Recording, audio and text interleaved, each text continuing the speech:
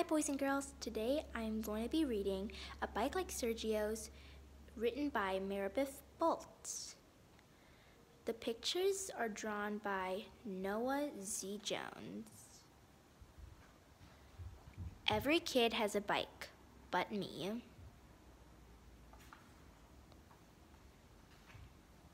Sergio rides his new one while I run alongside, out of breath. Ask your parents again, Sergio says. Your birthday's coming. Sergio forgets there's a difference between his birthday and mine. I wish, I say, but I know that wishes won't make money appear. At Sonny's grocery, Sergio buys a pack of football cards. I stand in line, mad, with the bread my mom wants, waiting behind a lady in the blue coat who we see all the time. She steps up to pay and gathers her bags. In the shuffle, her purse tips. $1 floats to the floor. No one sees. I scoop up the money fast. She's at the door, but I don't chase her. It's just $1.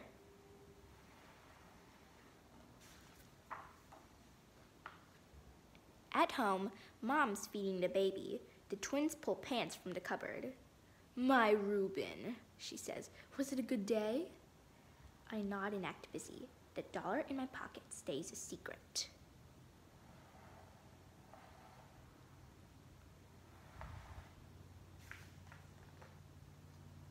Later, when I'm alone in my room, I fish out the crumpled bill and stare.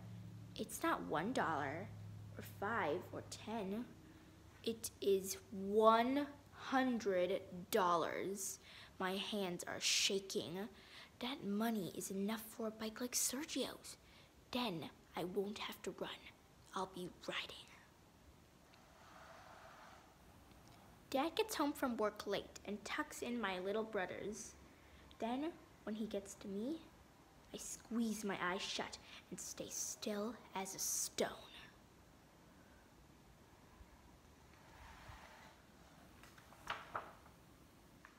In the morning, the $100 bill is safe in my backpack.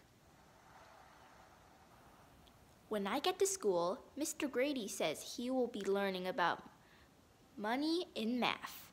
He sets up a store with fake bills and coins and pictures of things we can buy. I joke around and blow all my play money on a camera right away. Me on my bike is all I can think about.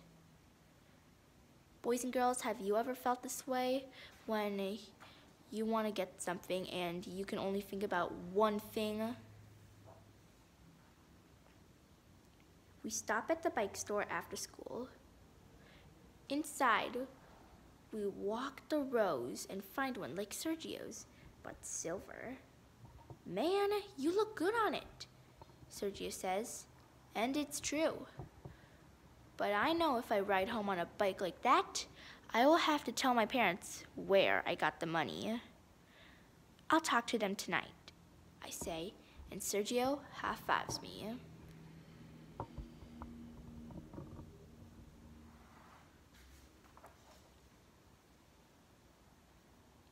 At home, Mom is making a grocery list for Saturday. She walks her fingers through the cash in her wallet. Then she crosses things off. Maybe next week, she says. She looks up at me and smiles. Me with the $100 in my backpack. Her crossing things off.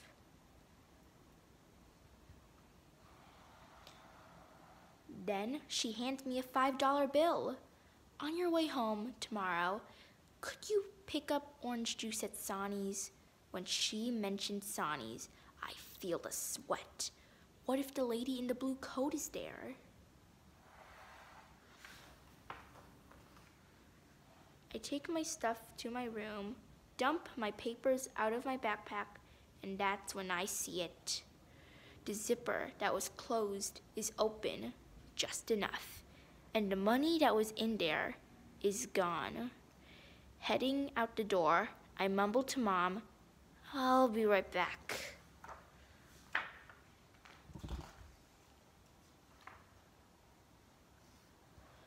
Rain is falling as I retrace my steps from school to bike shop to home. Leaves and money look the same. Rain and tears feel the same. It's nowhere.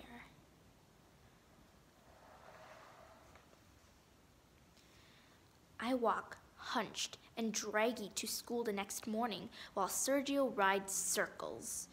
My brother built a ramp in the alley and I went airborne, he says. If you get that bike, you can use it. I don't tell Sergio that I won't be getting any bike at all. The day stretches out. How many nickels are in a dollar?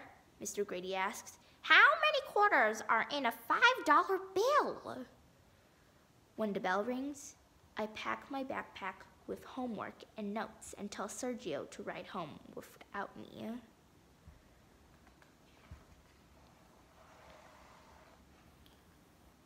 With everyone crowding in a hurry, I spot something. The smallest zipper inside, still closed. This was the pocket, not the other. I slide it open, and I am rich again. To get that bike, I have to tell.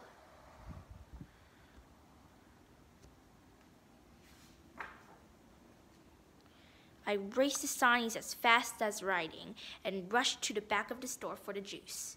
Someone bumps me, apologizes in a soft voice, and I turn. My feet are frozen, watching as the lady in the blue coat makes her way to the counter with her eggs. She reaches into her purse. And like a hot blast, I remember how it was for me when that money that was hers, then mine, was gone. I leave the juice behind, and this time, I follow her. If you were in the same situation as Ruben, would you follow the lady in the blue coat? Let me know.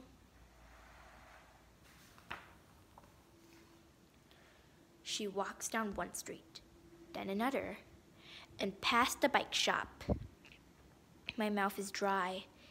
Excuse me? I say. She turns, and we're face to face. I breathe fast. The words bust loose like they've been waiting.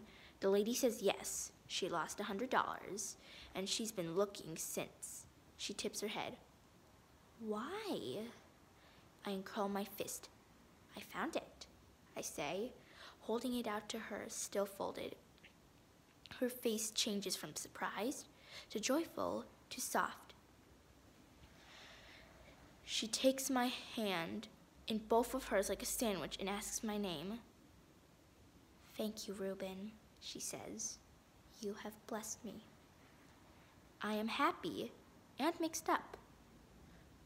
Full and empty with what's right and what's gone.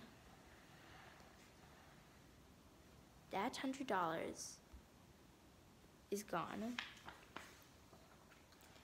At home, everyone is waiting, and a lost and found story is mine to tell. What you did wasn't easy, my dad says, setting his hand on my shoulder, but it was right. My mom pulls me close. We're so proud, she says, and in that warm house with my family all around and my birthday almost here, I am proud too. I am sad to say that this is the end of a bike like Sergio's. And right now, #1 thing to do is smack that subscribe button. And if you like this book, please press the like button to see more videos. Bye!